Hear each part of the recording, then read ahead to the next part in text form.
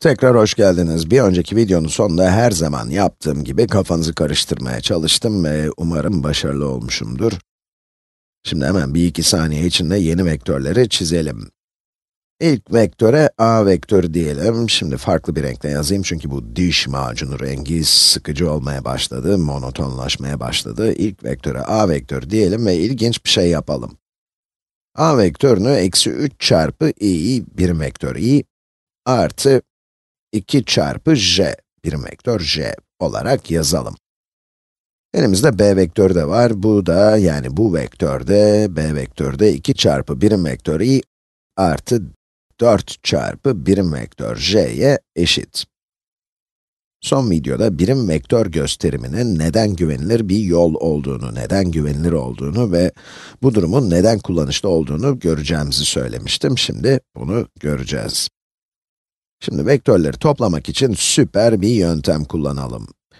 İlk olarak bir vektörün başlangıç noktasını diğer vektörün bitiş noktasına ekleriz ve sonra da çizeriz. Ve böylece yeni bir vektör elde etmiş olduk. Bu durumu açıklamanın tabii çizerek göstermekten başka yolu yok. Fakat şimdi vektörleri, birim vektörlerin katları olarak yazarsam çizmeme gerek kalmaz. Ve bu şekilde yazarsam vektörleri toplamak gerçekten çok kolay olur. Peki bunu nasıl yaparız? Sadece x bileşenlerini ve y bileşenlerini kendi aralarında toplayacağız. Üstteki bu küçük oklar a ile b'nin vektör olduğunu gösteriyor. Yani a artı b eşittir, eksi 3 artı 2i. Evet, renkleri böyle rastgele değiştiriyorum çünkü monotonlaşmaya başlıyorlar bir süre sonra. Artı 2 artı 4 j. Şu an sadece x bileşenlerini ve y bileşenlerini topladık. Tek yaptığımız iş o. Yani i'nin katları ve j'nin katları da diyebiliriz çünkü hatırlıyorsanız i, x doğrultusundaki birim vektörümüzdü ve j de y doğrultusundaki birim vektörümüzdü. Peki, şimdi ne etti? Eksi 3 artı 2, eksi 1 eder. Yani elimizde eksi 1 i var. Biz bunu kısaca eksi i şeklinde yazabiliriz ama birim vektörlere dikkat çekmek istediğimden dolayı bunu 1 yazacağım.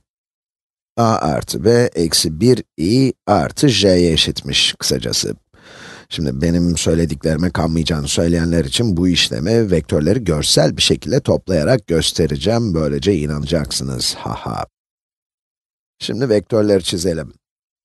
Bu size vektörler hakkında daha iyi bir fikir verecek. Eksenleri çizelim. Bu benim sevgili y eksenim. Şimdi de x eksenini çizelim. Tabii eksenlerin sonsuza gittiğini göstermek için bu okları da çizmek zorundayım. Şimdi noktaları yerleştirelim. Evet, noktalarımızı yerleştirelim, güzel. Evet, y ekseni içine noktaları işaretleyelim ve şimdi vektörleri toplayabiliriz. Güzel. Önce vektörleri çizelim. Eksi 3i artı 2j. Eksi 3i. X ekseninde sola doğru ve uzunluğu 3 birim. Şimdi i pozitif bir vektör olduğundan dolayı önüne eksi işaretini koyduğumuzda vektörü negatif tarafa çevirmiş oluyoruz, değil mi? Farklı bir renk kullanalım. 2j vektörü ise pozitif y ekseni doğrultusunda ve uzunluğu 2 birim. Peki, şimdi bu vektörleri görsel olarak toplamak istiyorsak, birinin başlangıç noktasını diğerinin bitiş noktasına ekleriz. Çok kolay. Bunu yapmak için ya 2j vektörünü y eksenine paralel bir şekilde sola kaydıracağım ve eksi 3i vektörünün bitiş noktasına ekleyeceğim. Ya da eksi 3i vektörünü x eksenine paralel bir şekilde yukarı kaydıracağım ve 2j vektörünün bitiş noktasına ekleyeceğim. Şimdi biz 2j vektörünü y eksenine paralel bir şekilde kaydıralım. Eğer bu şekilde yaparsak 2j vektörünün başlangıç noktasını eksi 3i vektörünün bitiş noktasına eklemeliyiz. Hatırlayın, ucuca ekleme metodunu kullanıyorduk. Peki ne çıktı? Ne çıkıyor? Şimdi bu grafik biraz karışık olabileceği için a vektörünü aynı renkle çiziyorum. A vektörü şu şekilde. Eksi 3i vektörünün başlangıç noktasından 2j vektörünün bitiş noktasına doğru bir doğru çiziyorum ve bu bizim a vektörümüz. Şimdi geriye dönelim. X ve y bileşenlerini size vermiştim ve bu bileşenleri ucuca ekleme metodu ile toplamıştık. Birim vektör gösterimi bu grafiği çizmekten daha kolaydır. Peki, b vektörünü nasıl çizeriz? Evet, farklı bir renk kullanayım, sıkıcı oluyor biliyorsunuz. 2i vektörü şimdi pozitif x ekseni doğrultusunda uzunluğu 2 birim olan vektör, yani 2 çarpı birim vektör i. 4j ise pozitif y ekseni doğrultusunda ve uzunluğu 4 birim olan vektör. 4j vektörünü sağa kaydıralım ve 2i vektörünün bitiş noktasına ekleyelim. Kırmızıyla yapacağım bunu. 2i vektörünün başlangıç noktası ile 4j vektörünün bitiş noktasını birleştiren bir doğru çizelim. Yaptığım şey bileşenleri ucuca eklemek ve böylece b vektörünü elde ettik. A ve b vektörlerini görsel olarak toplasaydım, az önce yaptığım gibi bileşenlerini toplayacaktım. Yani bir vektörün başlangıç noktasını diğer vektörün bitiş noktasına ekleyecektim. Sonuç olarak her iki yöntemi de kullanabiliriz. A vektörünü elde ettiğimiz b vektörüne paralel olarak kaydıralım.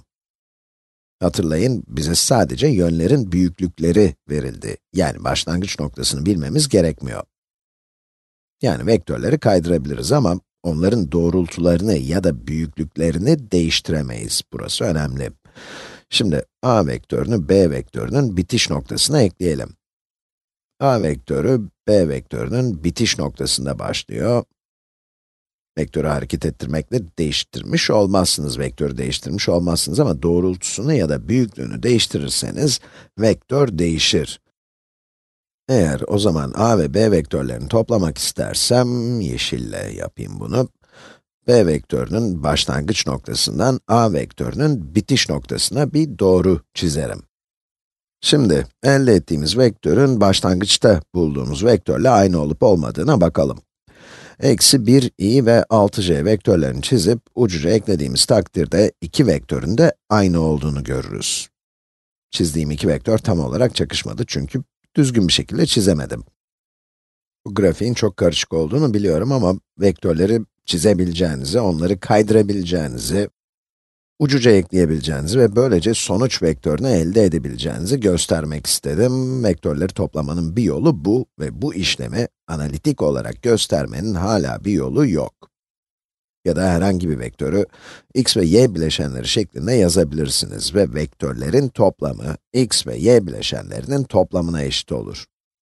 Bu yol daha net, daha kolay ve hata yapma ihtimali daha düşük olan yol.